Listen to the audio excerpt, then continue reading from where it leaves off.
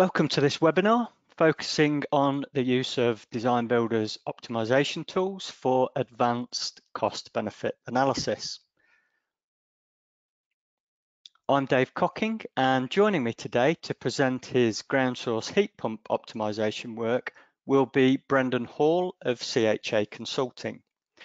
Andy Tyndale will also join us later to help answer your questions. Many of you watching may not be familiar with optimization. So before Brendan does his presentation, I'll introduce some of the concepts, really just as a warm-up act for Brendan, and he will be the main presenter today. We expect the webinar to last about an hour, including time for questions at the end. You can submit questions at any time via the chat box in the control panel and also by emailing DesignBuilder or Brendan afterwards.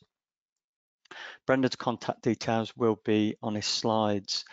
The webinar is being recorded, so you can review it later if you wish, and we'll also send you a link to Brendan's presentation slides.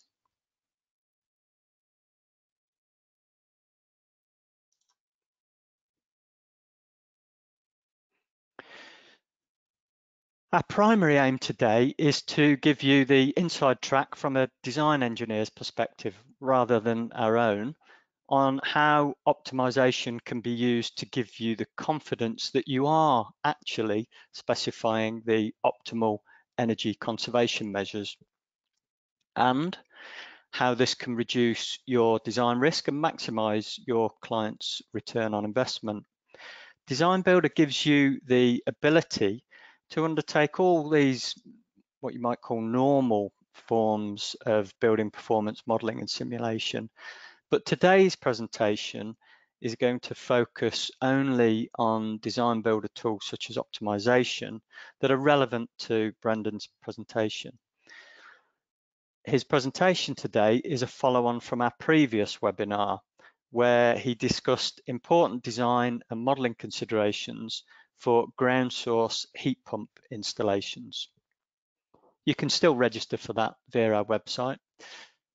Today's webinar will extend that earlier discussion to illustrate a process Brendan uses to holistically optimize his design work, and a method he's used to ensure that the energy conservation measures selected provided the optimal balance between construction cost and operational energy savings. Many of you watching this may not be familiar with optimization, certainly in the context of building performance simulation. So before Brendan wows you with his presentation, I'll just provide you with a little optimization background to set the context. There are often a number of energy conservation measures or ECMs relevant to your project that you could realistically influence. Some, such as the building orientation, may already have been fixed to meet planning authority requirements, permit conditions, etc. Those ECMs that are relevant to your assessment, they might include things like glazing, shading, insulation, lighting, HVAC, etc., are what we'll call your design variables. For each design variable, you have a number of choices on the cost versus energy performance spectrum. These choices might include things like different insulation types and thicknesses, different types of double or triple glazing, different lighting options such as LED and fluorescent, different levels of air tightness, thermal mass, and potentially different HVAC systems. As the optimal HVAC system to meet your project's comfort and energy efficiency requirements will depend to some extent on these and other factors. For example, a radiant system might be well suited to a reasonably airtight, thermally heavyweight building, but not to a leaky building with fast changes in heating and cooling loads. The total number of potential design alternatives is the number of choices for each variable raised to the power of the number of variables. So assuming 10 design variables and only 3 choices for each variable, there are 59,049 potential solutions. If you increase the number of choices to 10, there are a total possible 10 billion design alternatives. Even if you ran those in parallel batches on the cloud, that would take a very long time, as you can see here. Clearly, it's not possible to simulate that many design options.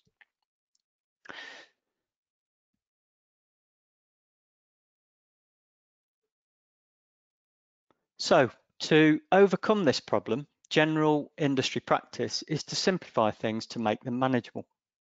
With normal project, or within normal project budget and time constraints. Often, rules of thumb might be used or experience based on what seems to have worked best in the past. But by operating that way, you're forced to accept that the best you can do is to get it about right. But how far optimal is about right? And what are the implications for you, your firm, and your client if about right is quite away from optimal? How far you are from optimal really depends on the sensitivity of your particular building to the design variables and the choices available to you in that particular project, and also the modelling processes that you use. A building is effectively an ecosystem of interconnected variables, and when you change one key design variable, it's highly likely to change the optimal condition for many or all of the other key variables. For example, changing the window sizes changes the solar gain and light transmission. And that could well change the optimal solution for the glazing type, shading, insulation, lighting, HVAC systems and controls, etc., etc. To compound that complexity, many of these variables conflict with each other. A good example of that is changing the glazing size or type to reduce lighting energy by improving daylighting, but that often increases cooling loads so that overall more energy is consumed, not less. Most people use parametric methods to handle that kind of conflicting design option scenario, but that still only uses a very limited snapshot and is a long way from accounting for the many of the energy interactions in the building. The power of simulation is that you can model all of this, but you have to find a way to assess the total impact of all changes to confirm which combination of improvements works best for your particular building. i.e., you have to find a more holistic way of assessing the performance of the building as the interconnected ecosystem that it is, rather than as a series of independent energy saving measures, which is quite often the approach. So what we need are tools that help us to identify not just the best individual ECMs, but to identify how the ECMs combine and work together as a complete solution. As you've just seen, it's not possible to do that using the traditional iterative or parametric simulation methods generally used today. This is where optimization comes in.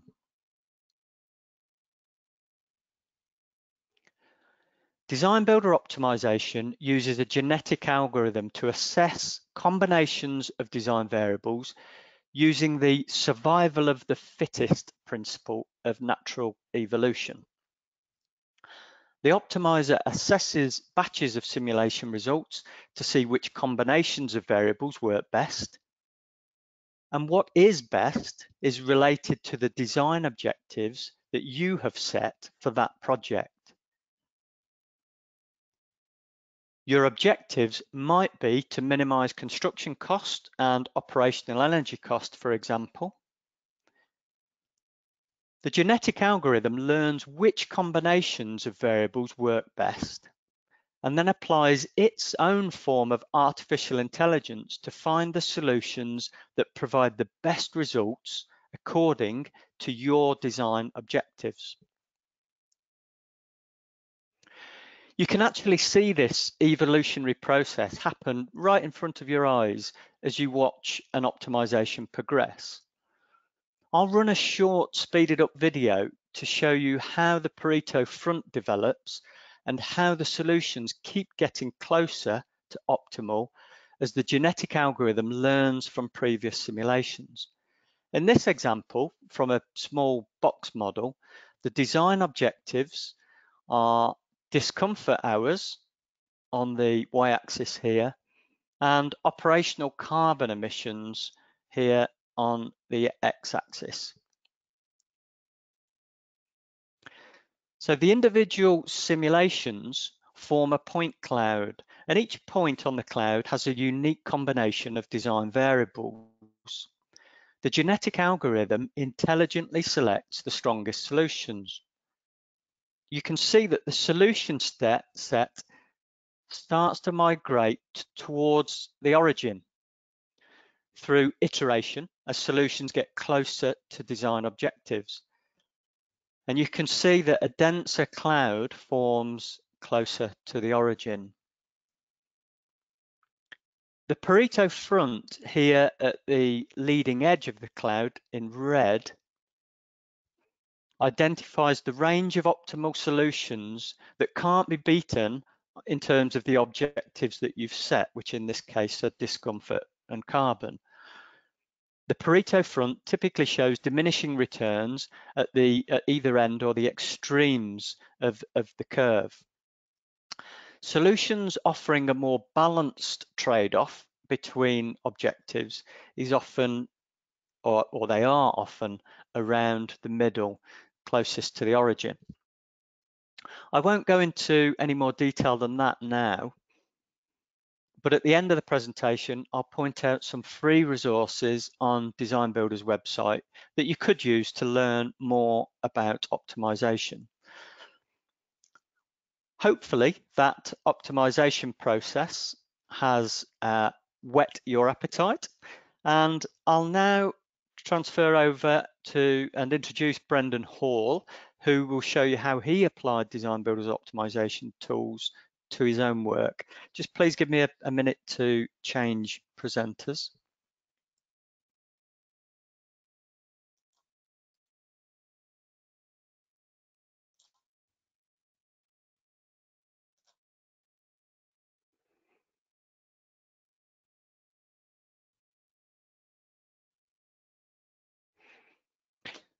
Okay, that's great. So I'll just briefly introduce Brendan, who is a senior engineer with CHA Consulting in Syracuse, New York.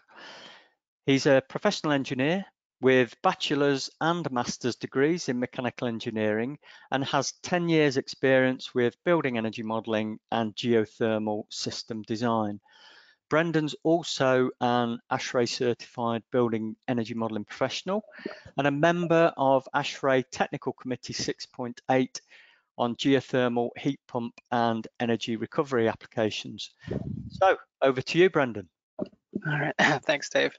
And certainly, thanks for the background on the optimization. I think that'll really help with some of the practical stuff we're going to show here, and we'll certainly try to get through this in time so you can catch the second half of the Villa game. So as Dave said, we're going to kind of show kind of more of like a practical application of how to utilize the optimization.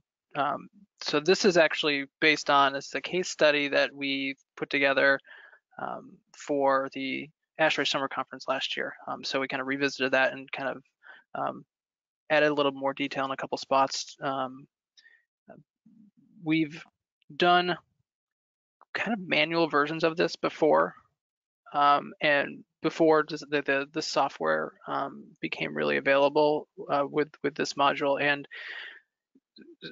and so we are really excited about trying to use this in more projects. But we're definitely trying to get the word out to more the practitioner level. I think in the energy modeling community, I think people are very aware of it. But as far as in the kind of architectural and more the project management side, understanding the value of this is definitely something that we're trying to get the word out a little bit more.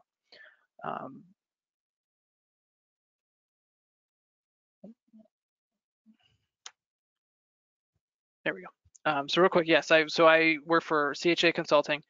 We're based out of Albany, New York. We have about 1,200 staff spread out about 30 offices across the U.S., mainly in the New England and Mid-Atlantic states. And we are a top 50 firm as of this year, as according to Engineering News Record. So that was a nice little ranking for us. We have a really diversified market.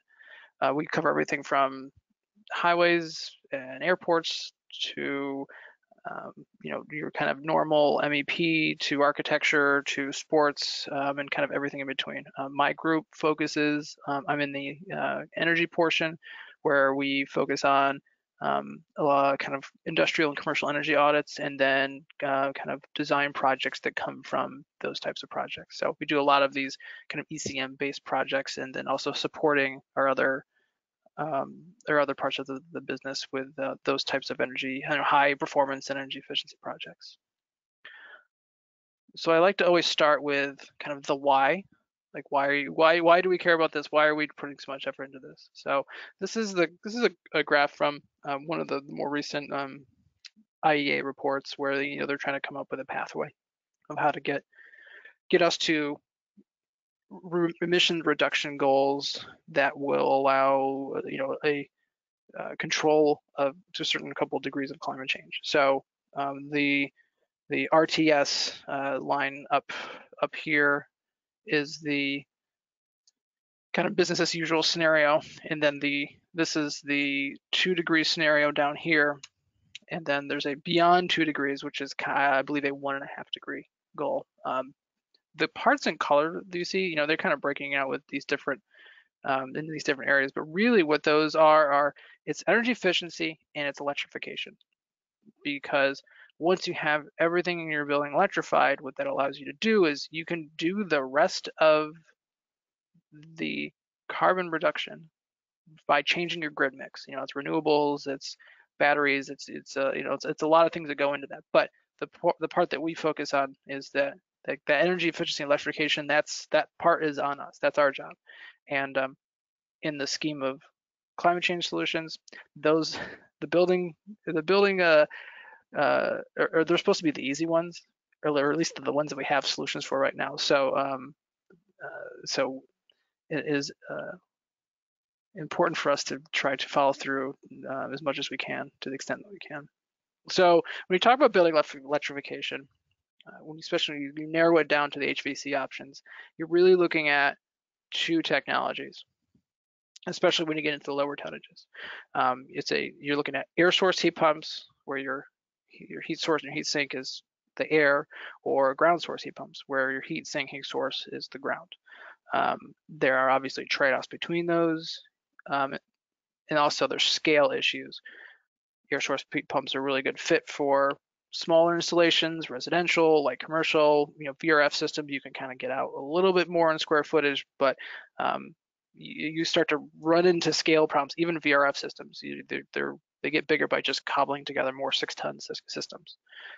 Where ground source heat pumps, then you can, if you need to, you can have a big central station chiller that's or a heat recovery chiller even, that's running off a ground loop that you could then just plug and play into your existing chilled water system, or your existing convert to a hot water system to a low temp hot water system. So there's a lot more flexibility, but there's an increased capital cost there, and we're all cognizant of that. And so in trying to figure out how to make more of these projects happen, there's a lot of focus on how do we how do we optimize the cost of that ground source heat pump? So ASHRAE came out, well, I should say ASHRAE. So there was an advanced energy design guide that came out this past year that was a collaboration with ASHRAE, the American Institute of Architects, the Luminaire Engineering Society, USGBC, and then the US DOE, where they spell out in a lot of detail strategies to hit zero energy, or even if you can't hit zero energy, to get your building down to a very low UI. So if you haven't, it's a free download. If you haven't gone and read through it, I would suggest that you do that, just to kind of give you some good ideas. One of the things that they go into that I really like is so much of doing a low UI, high performance, or zero energy building, whatever you want to call it, is the process. If your design team is not dedicated to getting to that goal, oftentimes you will fail. You're going to come up into a roadblock at some point, and they talk about needing a zero energy champion, because if you don't have someone that's going to help you push through obstacles, oftentimes it's budget. You do additional initial estimate, and it's this high performance system is too expensive, and everyone says, well, there it is, we tried, and we kind of lowered our expectations and we move on from there. Well, what we're trying to show is, using these tools, using these optimization, using the energy modeling, that we can be smart about this and really try to mitigate the perceived cost premium to some of these systems. This is a really nice graphic that I pulled right from that guide, where they talk about building simulation has a role in every single part of the design of one of these high performance buildings, because as Dave said, when you start getting into the different components, if you say I put a bunch of money into doing really high performance glazing, well, it's going to have a trickle on effect on a bunch of other things. And so in order to capture what the magnitude and what those first order and second order effects are, you need to have at least some sort of model to track that. And that gets kind of lost in the process a lot of time. Or it's we did it, but we did it check a box because the RFP said we had to. I've seen it happen. So the building that I'm going to use to kind of talk through this case study is one of the DOE benchmark buildings. There's a series of buildings that are used as model buildings to help evaluate the effectiveness of energy codes. So this is the medium office building. It has 3 floors, 50,000 square feet. It's very typical of like kind of 80s, 90s era, even now, you kind of medium office park type building that you see, all over the place. It's simplified zoning, so it's got a perimeter zone and a core zone per floor, so you end up with 15 zones.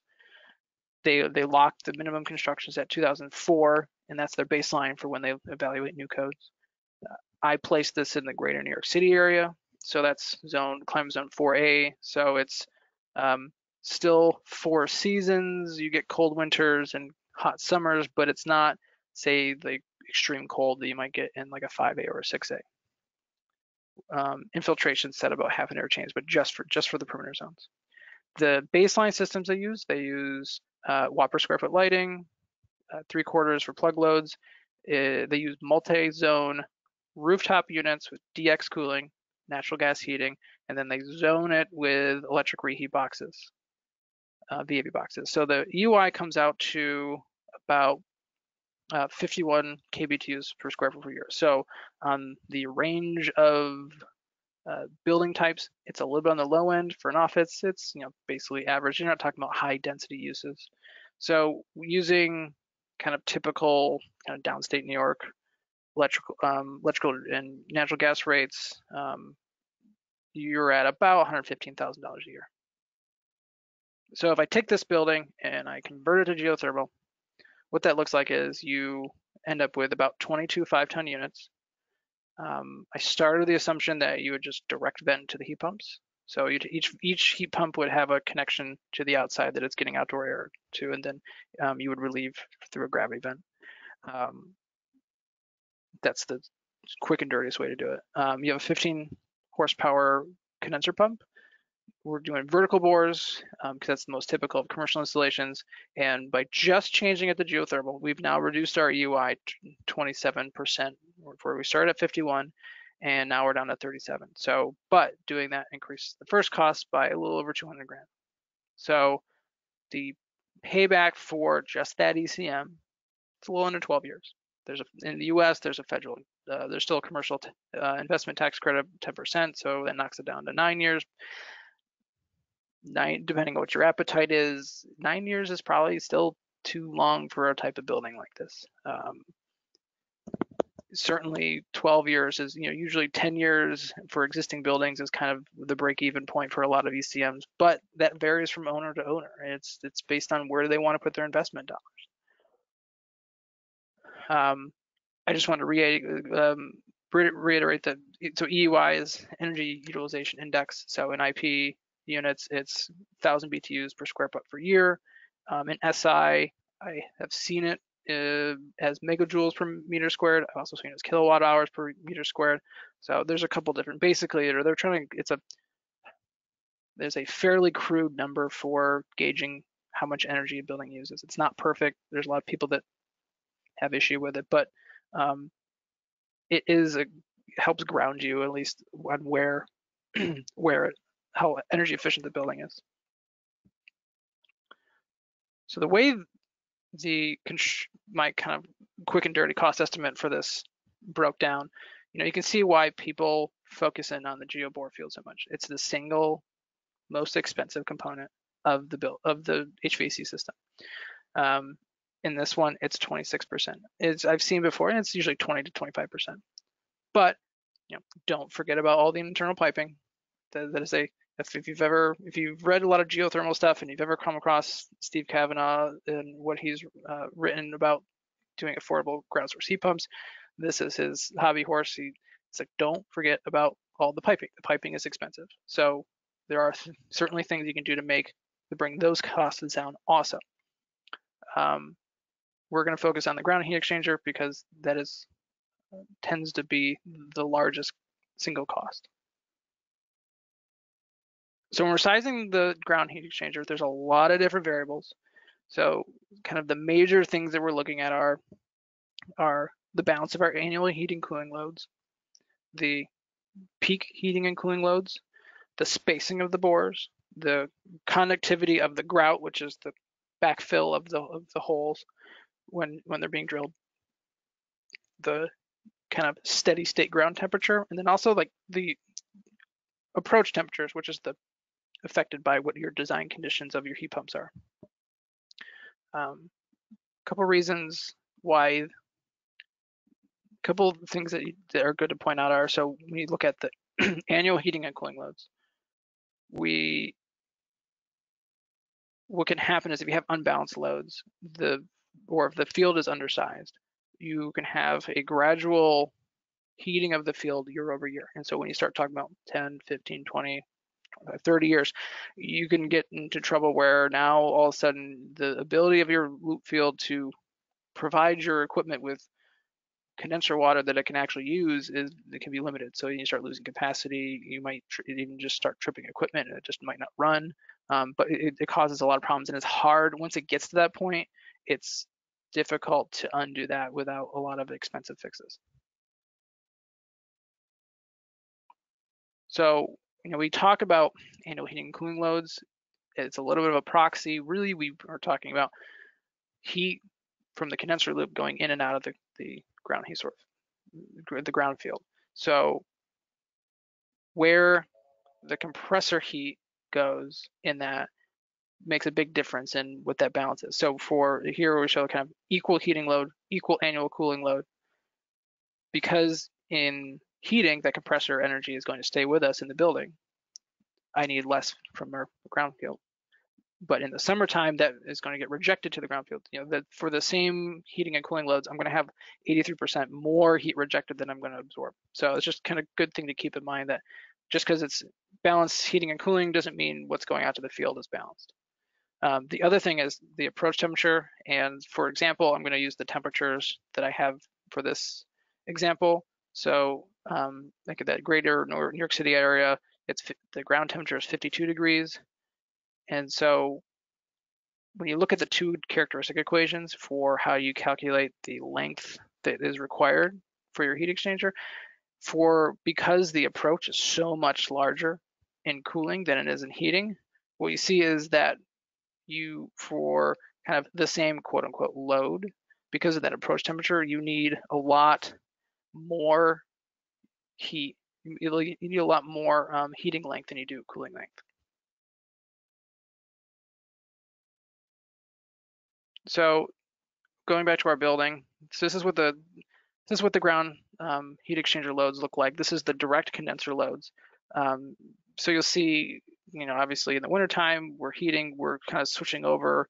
We have kind of like a shoulder season here, and then we go into summer, and then we're back into shoulder season here, and then we're back into wintertime. And so, certainly there is a lot more heat here than going to the ground field than there is coming out of here. So, you would tend to call that cooling dominant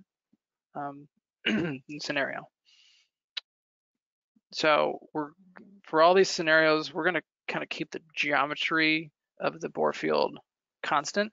We're going to use 6-inch bores.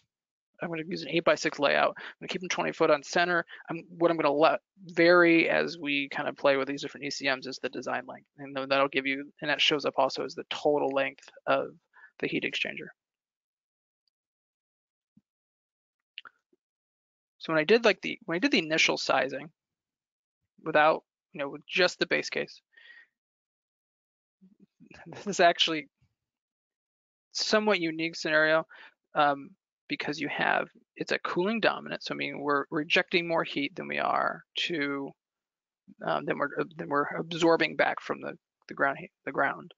But because of that approach, my length that I need to do my heating is actually longer than I need to do my cooling. So the heating, even though I'm cooling dominant, the heating is actually my limiting case. So in an ideal sense, I would want both of these to be even.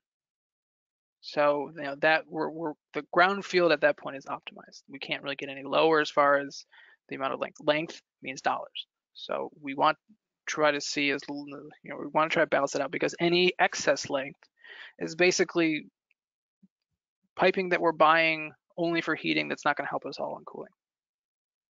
So in this scenario, we have almost 5,500 feet of what I would call excess length that's available for us to optimize, and that would put that at about $80,000 to $100,000, depending on what the pricing you get.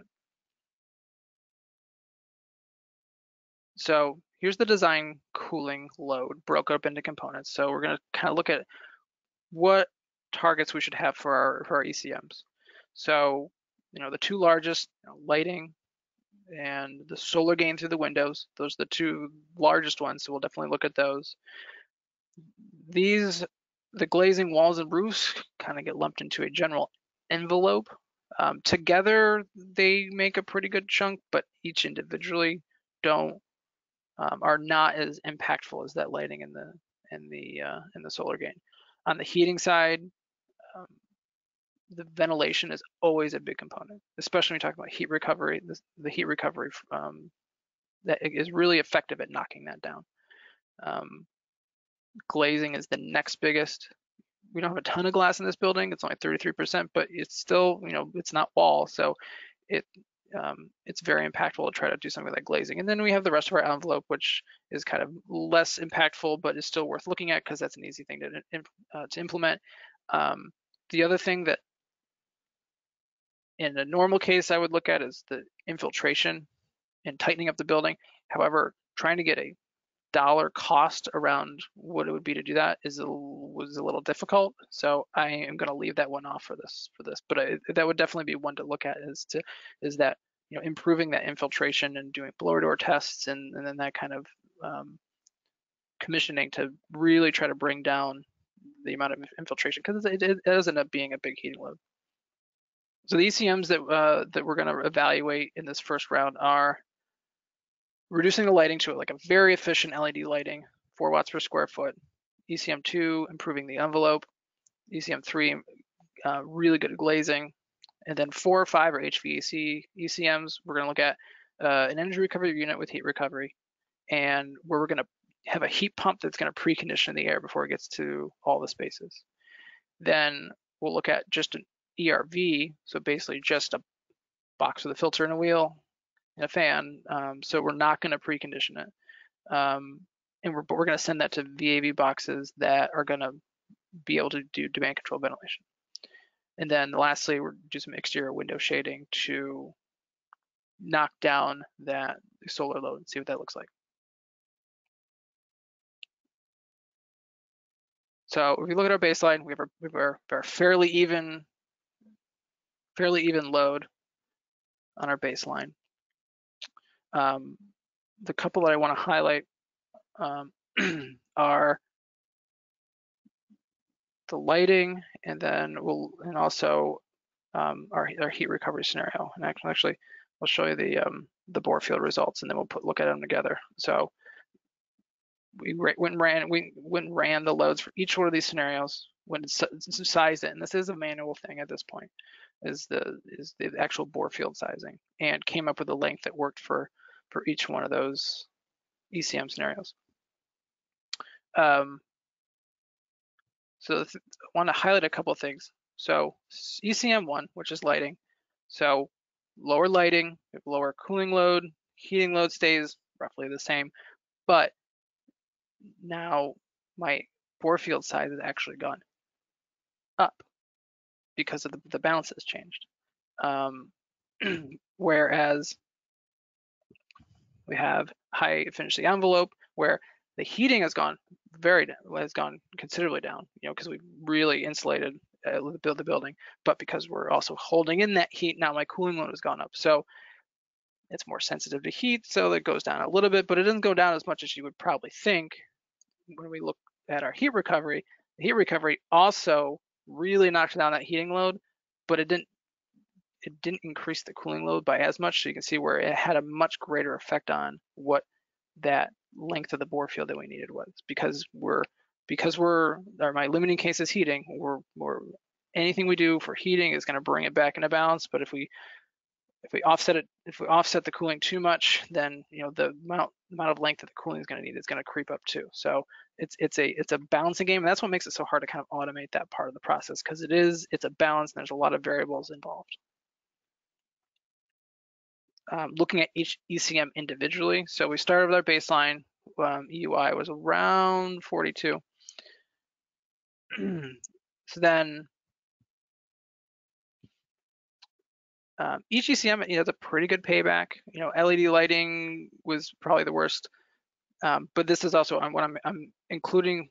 So there's the cost, but I'm also including, so like the lighting, say, would normally have, you call it like about a 2-year payback, but because we need more ground and heat exchanger, now the payback is more like 3.5 years, where you have something like ECM 4 or 5 down here, where the amount that we're able to reduce the bore field, the money we save by that is able to almost offset, if not completely offset, the cost of the additional equipment. I will, for the rest of this, put the giant caveat that construction costs are extremely variable, and so are utility rates, and they vary by region, they vary by time.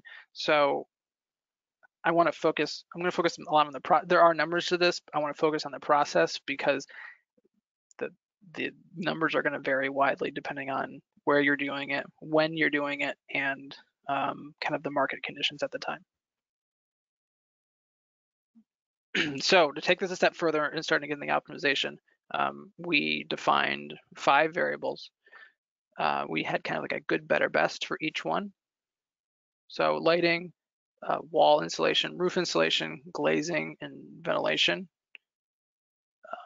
We went through and kind of did research kind of cost estimates for what the delta for each one of those is between kind of your base and what the different ECM improvements would be. So we could put some numbers to those, and then to kind of run our optimization. So a couple of things with the setting up the optimization and design builder was, you got to make sure, obviously, you go through and enable costing with your model. And so then you go into each component, and at the far right, there's always a tab that says cost, and you go through, and that's where you set your cost estimate that you've determined.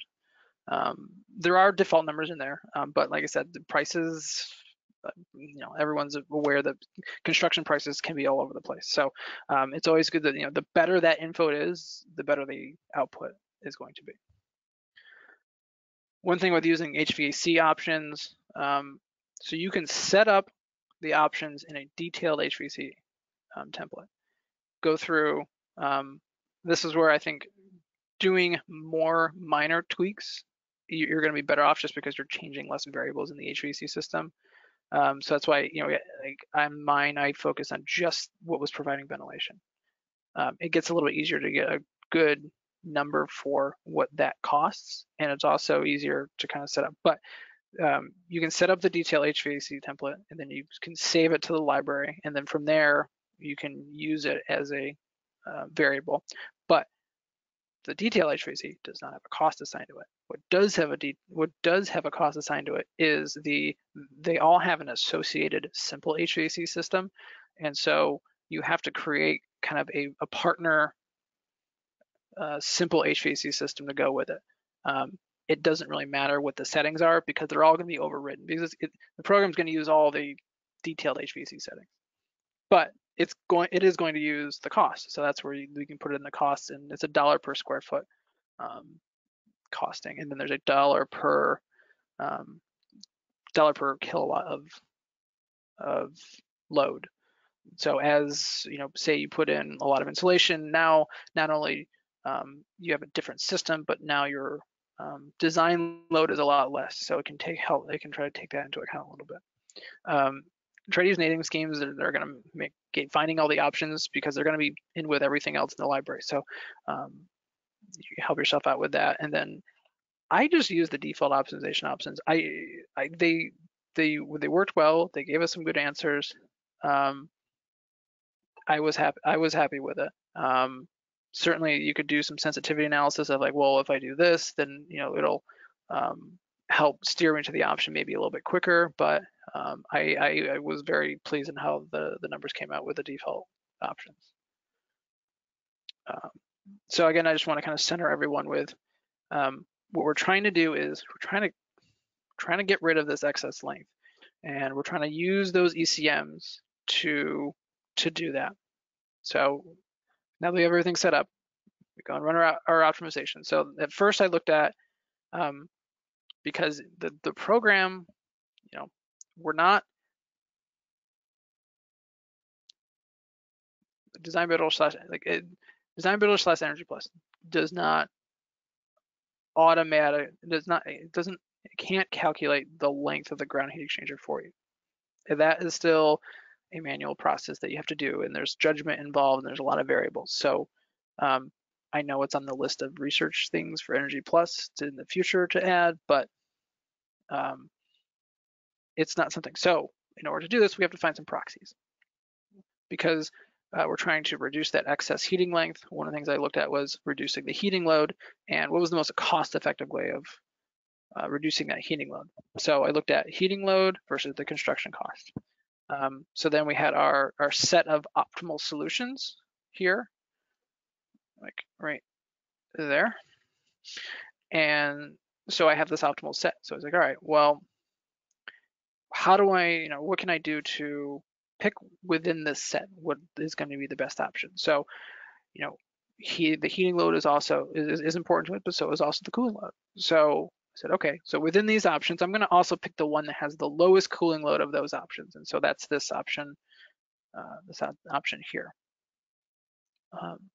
So we took that as, okay, that's going to be one real solid option. So then, all right, let's look at this in a slightly different way. So we looked at the annual electric usage. At this point, we're an all-electric building. There's still some, I think we had gas in for domestic hot water, but it's a really minor load compared to everything else. So our almost all electric building. So what is the lowest annual energy usage versus the construction cost. So again, we get our kind of optimal set of solutions here. And then I say, okay, again, we're still trying to reduce that heating load. So what's the option within our optimal solution set that's going to give me the lowest heating load? So that's this option here. So what do those options represent? So the heating one versus construction cost, that was doing an ERV that's not preconditioning, but also doing demand control ventilation. So we're both recovering heat and we're reducing the amount of ventilation. So that, you're going to get good energy savings from that. We had better glass, but not the best glass. We did have very good walls, which I'm sure all the passive house people will love.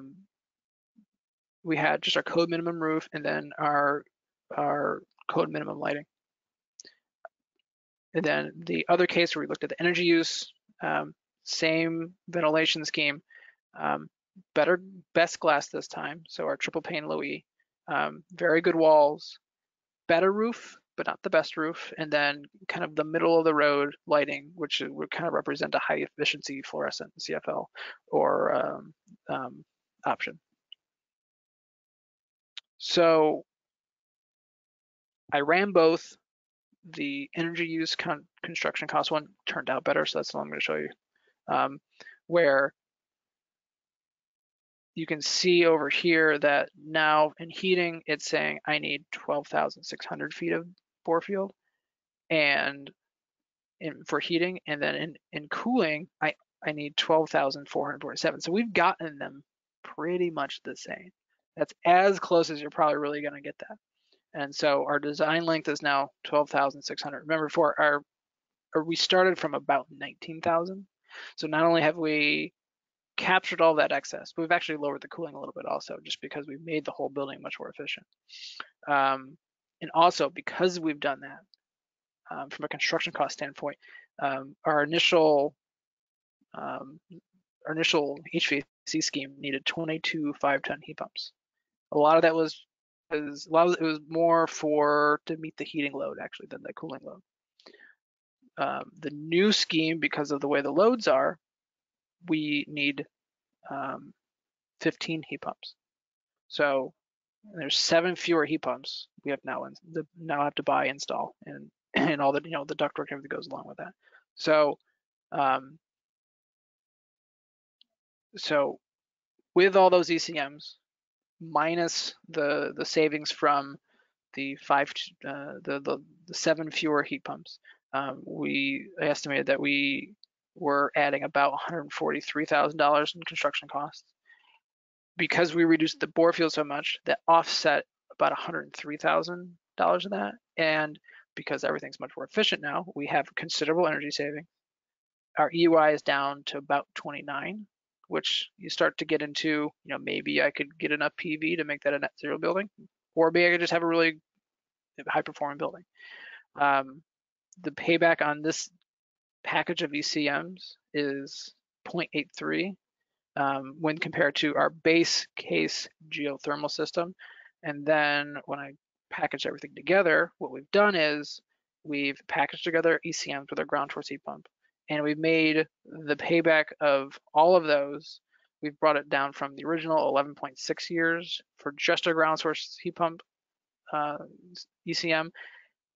As a package, it's now down to 5.2 years, which is going to be much more palatable to everyone, because that $50,000 a year that you're saving is going to be something that you're going to have in perpetuity. It's just operating costs are something that you're gonna have every year.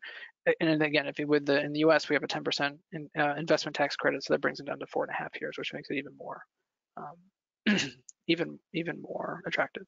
So that's really showing the strength of being able to play all these things against each other.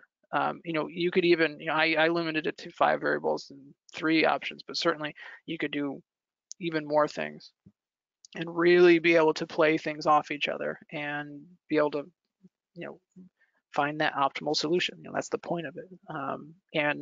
But I'm hopefully through this exercise, and putting some cost estimates to it and some that you can kind of show that or something that you would never consider, you know, a medium-sized office building in a medium-sized office building in a commercial park somewhere, you would almost never would almost anyone look for a geothermal system. They would say package rooftops, call it a day.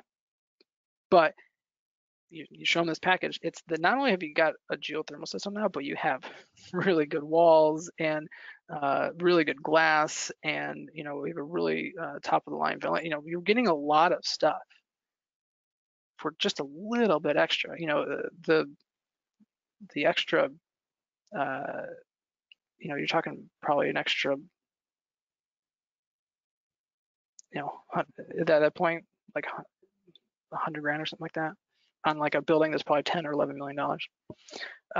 So you know, it's really just trying to enable these types of projects where people wouldn't even consider it before. So conclusions, you know, obviously we want to hammer home that, you know, the heat exchanger sizing, it's based on a variety of different factors. You cannot skip the building modeling. There are still people out there that once in a while will try to get away with doing rule of thumbs. It's a bad idea. Just leaving it there. You're gonna get a way better comfort level in what you're providing to the owner by doing the simulation, and you're gonna have so much a wealth of info that you can use in other areas by doing it. And that using, you know, specifically this optimization tool with DesignBuilder, with, you know, all the other advantages and the strengths that the software package has to begin with. You know, the Optimisation tool is just another thing that really kind of gives you another tool to add value to, you know, either directly to the owner, or maybe you're, you know, working for another engineer, or, you know, being part of that design team. You know, when that net zero RFP comes out, you can say, yeah, I can really bring something to the table and help us actually get there by being able to run these simulations effectively. So a couple references that will be in the slides that'll be available for download later, and then there's my contact if there's any questions. How did I do in time?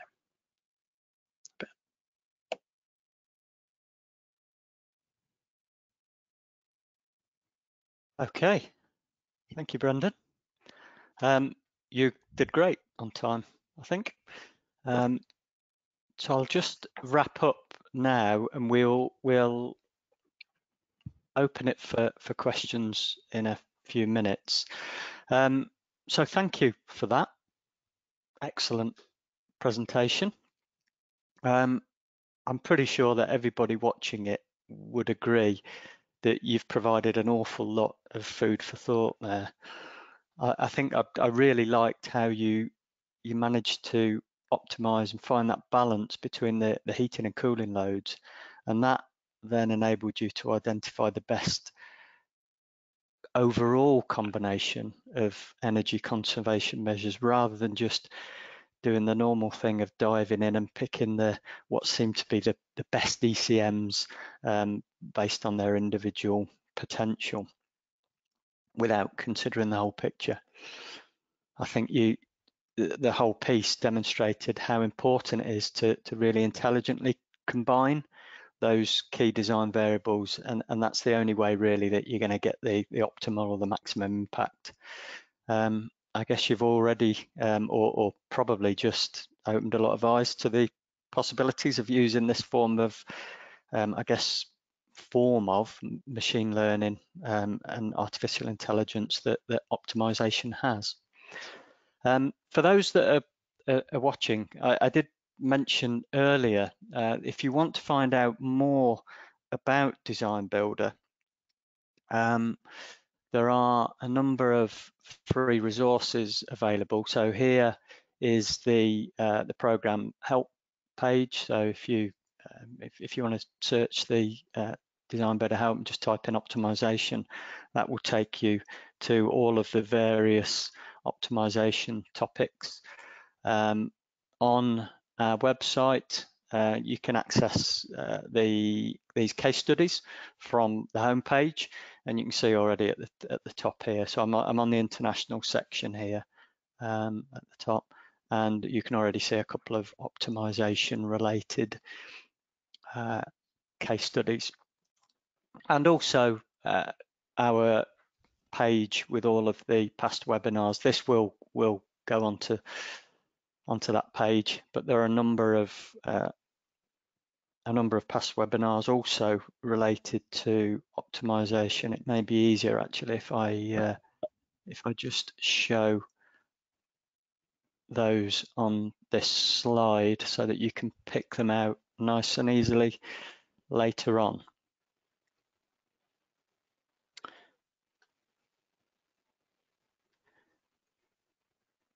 Okay, so I'll just finish the presentation by reiterating that optimization's use of genetic algorithms makes it possible for you to assess the full range of design options and in a much smaller time frame, really a time frame that's viable for normal projects.